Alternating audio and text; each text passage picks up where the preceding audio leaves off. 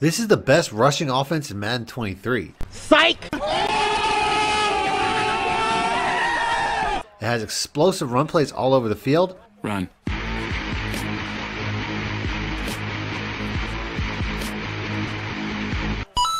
And a one-play touchdown for every defense in the game. Break yourself, fool! So if you want to see what offense I'm using to get results like this, stick around after the intro. For the cheapest, fastest, most reliable MUT coins on the market, check out my coin sponsors at AOEAH.com and use discount code MONEY for 3% off. Link in the description below.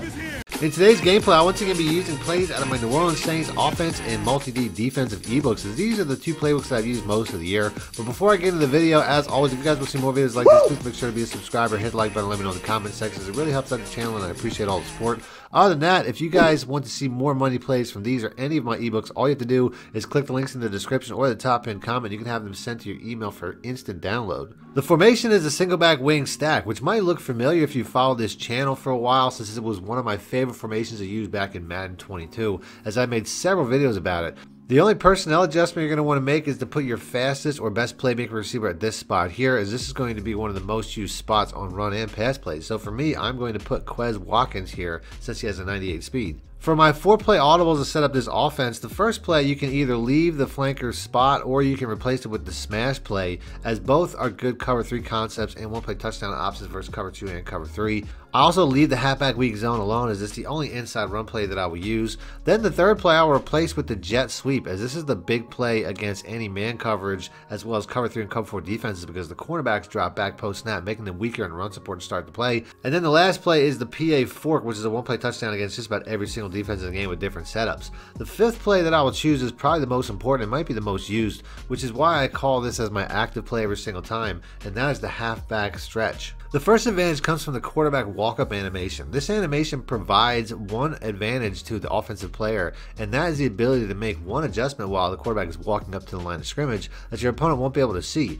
As the best way to run this stretch play, in my opinion, is to flip it with the right stick, whether running against man or zone. Since the receivers are wider than the tight ends, that will usually help to seal the edge when it comes to blocking against zone coverage. And against man coverage, the receivers will pull the cornerbacks back by running fake routes, which tight ends can't do. There are several reads to make when it comes to choosing which of the 3 run plays you should run on any given play, but the easiest read to make is look at the defensive front. If they are spread wide like this, it's best to switch over to the halfback zone weak, as you should at the very least be able to get through that first level to the linebackers. So since my opponent didn't pinch the defense or close up those gaps, that is exactly what I do. I also noticed that my opponent walks the safety down as his user though, which prompts me to make my next adjustment, as this formation has several motion options that can also give you an advantage as well. And since the safety in the box is not accounted for, I am now one blocker short, so I'm going to motion over one of the tight ends to even out the formation. And now I also have a better chance of picking up the user safety at the next level. Unfortunately though, I accidentally ran into a blitz, which slowed me down by catching me in the backfield, but I was still able to win the tackle battle, as the blocks held up long enough for me to still get 5 yards that I was hoping for. When I get back to the huddle, I see that he was in fact in cover 3 blitz, so on the next play when I read that he is still in cover 3, I have several options. So I could just run the stretch play and flip it behind the receivers,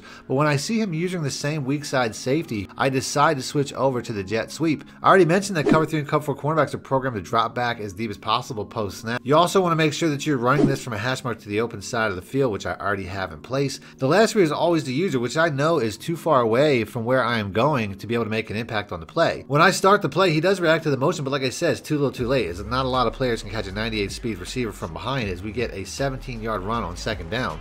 One of the best ways to run this offense is by constantly mixing up your runs to inside and outside, so that your opponent never knows where the ball is going. So my opponent doesn't know what adjustments to make yet, and that's why he hasn't even closed up the defensive line. He knows that if he does that, it'll make it easier for me to run to the outside. On the next play, since I am still seeing those big gaps, I switch back to the zone weak, but I don't want to make the same motion with the tight end twice, as it will most likely tip the play off if I use the same setup, causing him to play the run more aggressively from the safety spot. So I'm going to use another setup that he hasn't seen yet to maximize this look, this time by flipping the play into what looks like a dive and running away from the user once again. Since I've run the ball twice so far though, he will most likely be quicker to react to a handoff on the next play, so this time I'm going to make a fake motion designed to put him in conflict by motioning out one of the receivers on the stack side of the formation. And you can see that it makes him hesitate long enough that I can get right through the lane for another big carry, taking him out of the play entirely. He still isn't closing up those gaps, so I'm going to continue to take what the defense gives me.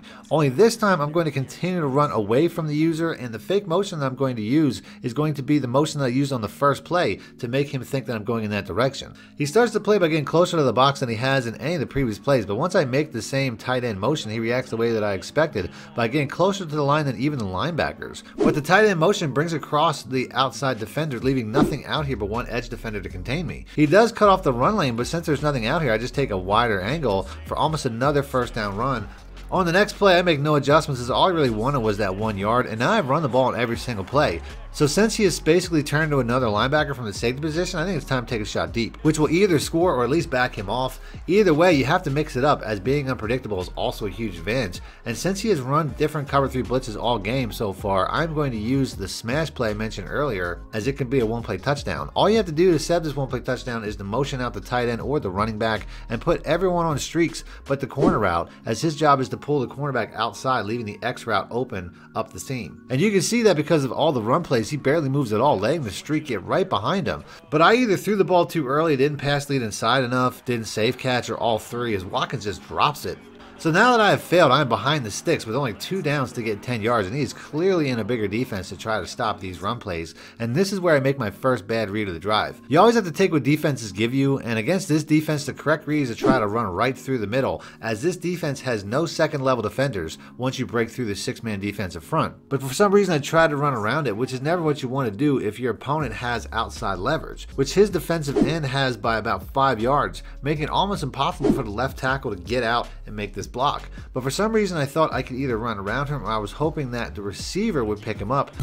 Neither happened, and I ended up making a crazy run just to get back to the line of scrimmage and pick up a few yards. Now in 3rd and long, I switch over to a pass play from another formation and run for the first down with Jalen Hurts before going back to the ball control offense. He is still in the 4-3 even 6-1, so I make the right read this time and pick up 4 yards. Then on the next play, he tries to shoot the gap that I was avoiding, but I get around it safely behind my 2 tight ends to get another first down inside the 10, and I took up the entire first quarter in the process. At the start of the second quarter, he is once again a new defense, as every defense he has tried so far has failed, but he is still in cover 3, so I'm going to test that edge with the halfback stretch, as he is now playing the middle high safety. So once again, once I see him motion over, I snap the ball for what I thought would be a walk-in touchdown before he stops me just short. And now with 9 men in the box, despite being on the short side of the field, we call the jet sweep, which completely confuses his user as we walk into the end zone for an easy score.